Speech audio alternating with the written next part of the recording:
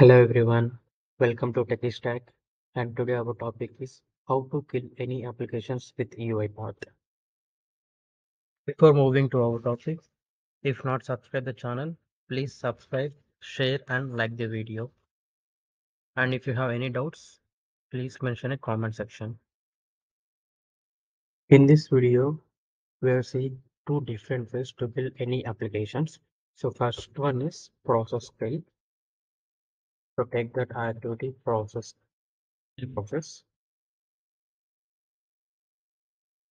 So take this activity, drag and drop. Once you see that and go to the properties and we can see the, so we need to give the process and what is the process name. So here my process is, I want to kill the Excel application and make that excel.exe and the process name is Excel. Okay, so here the point is how I can get this excel.exe. For that, we need to go to the task manager, open this task manager, and we can see this here. Now let me open the Excel application. Once I open that Excel application and we can see in the top here excel.exe, we can see this. So like that we will get this application names. So now I'm running this program, so it will kill that Excel application. Suggest it's kill that Excel application. So we just saw that we can kill one applications at one time, but if I want to kill multiple applications, so how can we achieve that? For that we need to take one array. So I'm taking one assign activity. In that assign activity, I will give the list of what I want to kill applications. I'll make it as temp array. In the temp array, I will pass it some applications here. So here what I will take, I will need Excel. After that, excel.exe. So this is the one array and notepad with delimited by colon here I taken notepad.exe. So now I declare that I want to kill two applications. Okay, I declared that. So this error because we need to modify the variable type. So now the variable type is array of string. Just I change that and the error will disappear. After that, I need to take that for each. With the help of only for each we can take. So what I need to declare here, current item already is available in the in. We need to give the temp array. So I just pass that array. After that in body, we need to just pass a kill process. So here I want to kill the first of all Excel and next one is notepad. So how I will take now? So I need to split that array. So here split. After that I want the current item and here my delimiter is colon. So you can see this here, the colon. Okay, after that I want to here make it as 1 because Excel is 0 and excel.exe is the 1. So every time it starts index 0 and 1. So and similar way downside what we need to give? We need to give 0. Okay. Now let me open this Excel application and notepad as well. Now we'll go to debug, step into, we'll try to understand how it will work exactly. So first of all, what we declare temp array. So in this temp array, we have stored this excel.exe and notepad.exe. Now it will enter into the for loop. So in the for loop, first of all, we'll see current item. So in this current item, what it will store Excel. So after that, what did we split that function? So split of 0. In that 0, what we have Excel. So the Excel is passed here, the process name, and one is for excel.exe. We kill the process.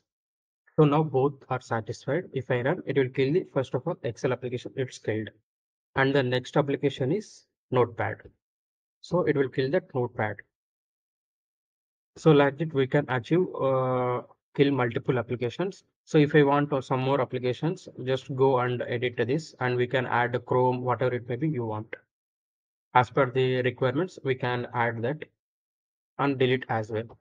So this is a way to approach to kill multiple applications. Now we are moving to this method 2. For method 2, what we want to know. So already I created one. Okay, let me created one file. So I'm creating right now notepad. So I'll just open that notepad. In this notepad, I will make it as task kill forward slash and EIM. So I want to kill that excel.exe. This is the one application. So after that, I want to kill the another application which is called notepad. So once this is done, we can save this file as a bat extension. So I make it a save as and task kill dot bat. I'm saving in this folder itself. So I make this file as dot bat. So if it is the extension should be the bat, then only we can able to achieve this. So if it is not in the bat format, then it won't work. So I created the bat file. So it's a batch file.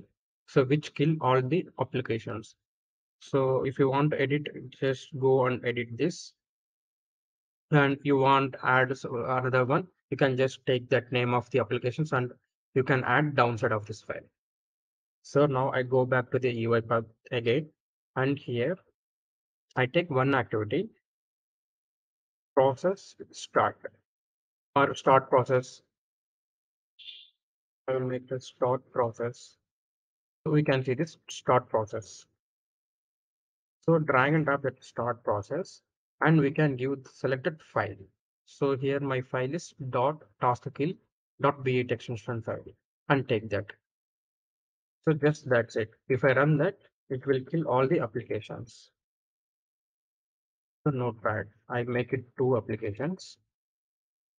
Just I will run this. So I will make it here a debug point. Just it will stop at this point. I'm just click on that continue.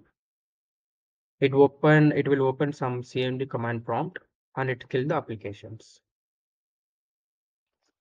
If you're seeing like this, just stop this bot. Something happened in that bad file. So just I'm stopping this bot and going back to that file.